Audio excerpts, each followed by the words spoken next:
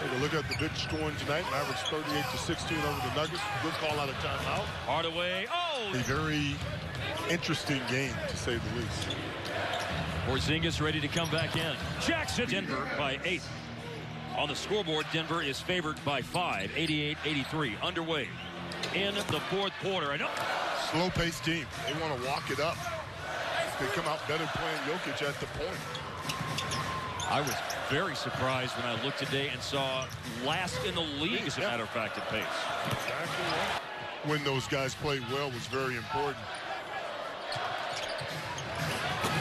The alley-oop. Veterans and youth that this Grizzly team has, and well, I tell you what, they get after it on both ends.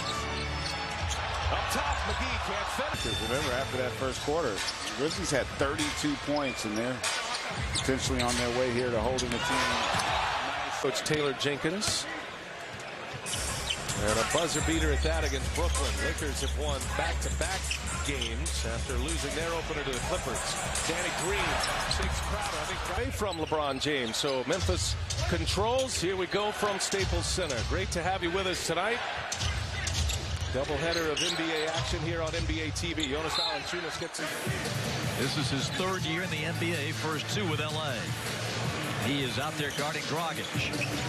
Down the wing, Tyler Hero, step back 3.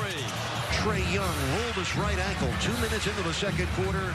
Done for the night. Just 5 points in 11 minutes. We're underway here in the third. None.